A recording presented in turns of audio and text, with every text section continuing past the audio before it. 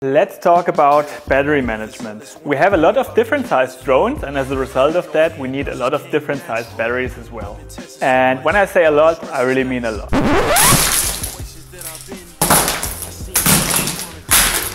We got small and light 650 mAh 4S batteries for our small whoops, 1400 mAh 6S batteries for our 5-inch drones and bigger whoops, and even bigger batteries for our 12S cinelifters like this Tattu 4500 mAh 6S.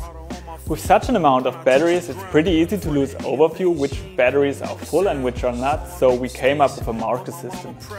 So we designed and 3D printed those little caps. Now we can see super fast if a battery is full or not, and on the other hand it's a safety feature as well, which protects the battery. Green cap means the battery is fully charged and ready to fly. Yellow cap means it's in storage, and no cap means it's probably empty. When it comes to charging, we use those progressive RC charging cases. They are perfect to charge batteries on location, and with 4000 watt they have enough power to charge 4 of our biggest batteries with full power at the same time.